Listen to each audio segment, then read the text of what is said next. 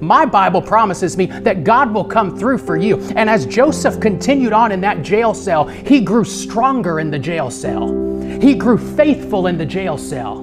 He connected more to the Lord in the jail cell. He grew closer to the calling on his life in that jail cell. And it was through those jail cell moments that Jacob was molded. Joseph was refined.